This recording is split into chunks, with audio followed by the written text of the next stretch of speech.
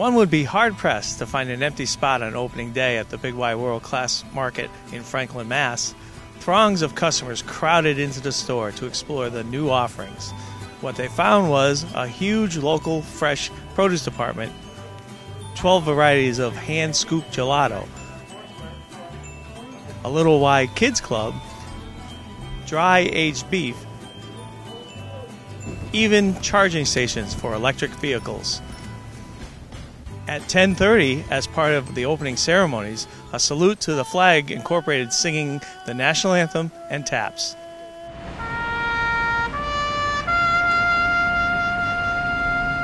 In addition to speeches made by store director Jim Wilson, Big Y's chief operating officer Charles D'Amour, and the CEO Donald D'Amour, there were a few other honored guests. Well, it's exciting, isn't it, to see growth in the community?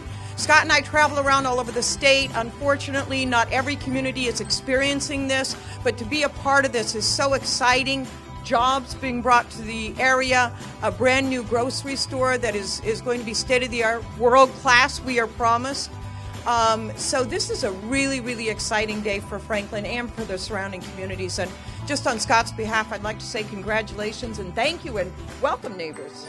And I know Jim especially appreciates some of the special aspects of the Big Y, especially your Live Well, Eat Smart program, because Jim serves on the Agriculture Committee, where good nutrition and teaching our children to eat well is so important, and this is where it all starts, in a store like this.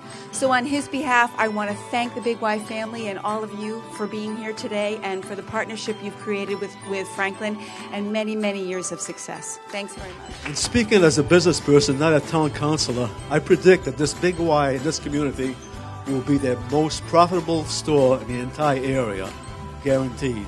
So having said that, I'd like to welcome them back to the community and welcome to the Franklin family and good luck. The superintendent of Franklin Schools, Maureen Sabolinsky, also expressed her support before the presentation of a cake and 500,000 Education Express points to each of the 16 schools in Franklin. The formal celebration concluded on a sweet note.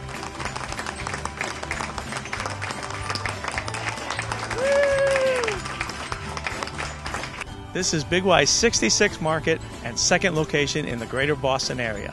In fact, in 2 weeks, there will be a grand reopening of the world-class market in Walpole. For Big Y News, I'm John Carmichael.